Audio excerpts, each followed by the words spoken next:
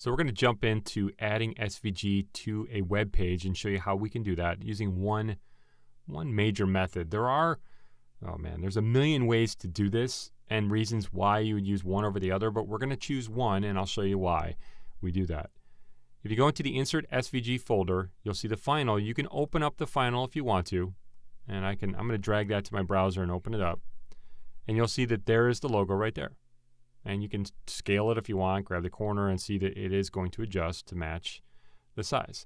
It's perfectly beautiful, works in Internet Explorer 8, different versions, and it has what's called a fallback. So we actually, if I go back to the folder, let me show you this. On the page, what we're using as a fallback mechanism, and this is one of a bunch of different ways you can do this, is something called Moderniser. Some people don't like to use JavaScript as a fallback like Moderniser, but it does a quick test to see if SVG is supported. And if it's not supported, what we can do is instead go out and say, hey, instead of using a logo.svg, I want you to go find a logo.ping and use that instead. And the ping is scaled to be roughly the right size we need in the instances being used. It's not going to look awesome like the SVG, and it might, if it scales, it might look a little off, but that's the nature of the beast. Why don't you open up indexstart.html. Once again, I'm using this thing called Sublime Text, which is an editor. You can use Dreamweaver, you can use whatever text editor you can get to, and yours will probably look different than mine. And if you scroll down, you're going to see Add SVG Content right here. Now, in order to add SVG content, let me put a return in there. In order to add SVG content, there's a couple ways we can do this. We can add it straight up as an image file, and we can do something like this. We could say, okay, image, source equals, and then put the name of the image. We can do that. You can also come in here and copy paste the SVG code. If you remember in the last video, I showed you that. But if you come to, let's say, logo.svg, and I'm going to go to the optimized one. And if I open that, hopefully it opens in some kind of text editor, but I open it up by double-clicking. It's going to open an edge code. Hopefully it doesn't show an error. You can do it. There we go.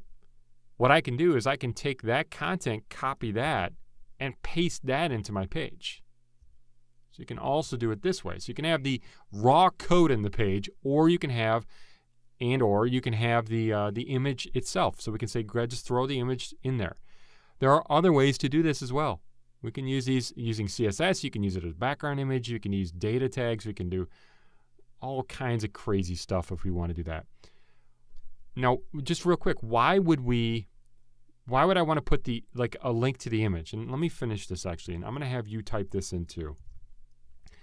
We're going to grab logooptimize.svg, okay? So I'm being lazy here. What I want you to do is in your page, you didn't have to paste that in there, by the way. I want you to put this in your page, image source equals. So we're just going to put an image tag, and we're just going to put logooptimized.svg. So you can see right there. Just put that into your page. Now, this is going to put it out. It's going to grab, it's like an image. It's like a GIF, ping, whatever. It's going to grab it, put it on the page. Now, if a browser doesn't support SVG, it's going to freak out. It's going to be like, I don't know what that is. We're going to just ignore it. Okay, we're going to nuke it. The reason why we might use one of these methods here, and like I said, there's more, is this is just straight up image tag. There's not much we can do with the SVG unless you use something like JavaScript or style it with CSS a little bit, but we can't get into the actual SVG. If you wanted to use, let's say, CSS or JavaScript, and you wanted to be able to change what the color of one of those triangles when somebody clicked a button, you can see right here, here's all the styling. We could go in and affect that using different things like CSS and JavaScript.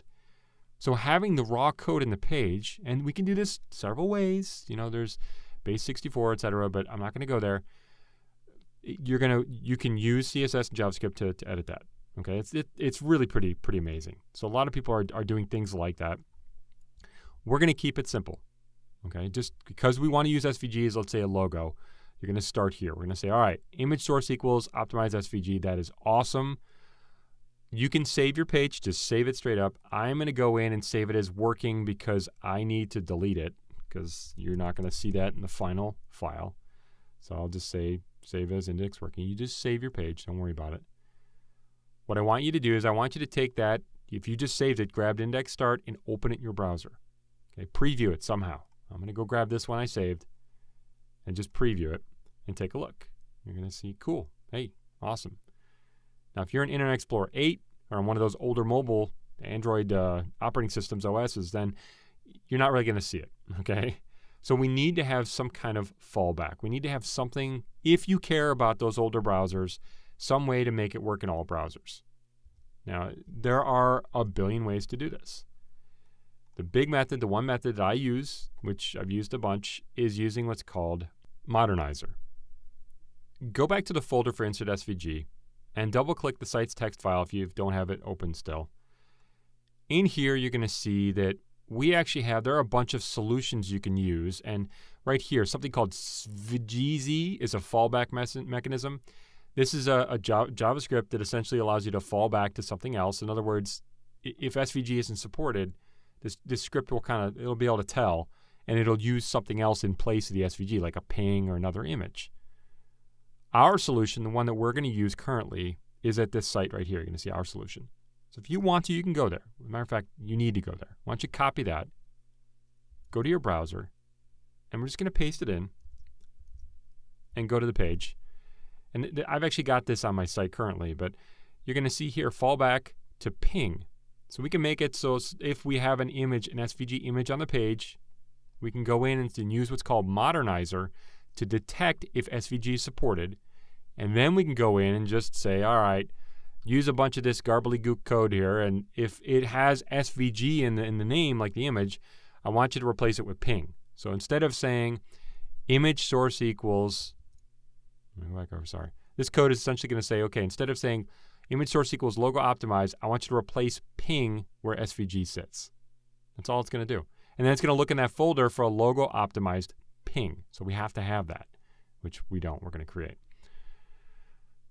All right, so you can see right here that we need a couple things here. So we need what's called Moderniser. Why don't you do this? You can either go to the Moderniser website, or you can click on the link to open it in a new browser window, and you'll see Moderniser. Now, Moderniser, if you haven't used this before, is something that people go back and forth on. Some people love, some people hate, but we are going to use it. Okay, so here's what we need to do. You should hopefully be at the download Moderniser.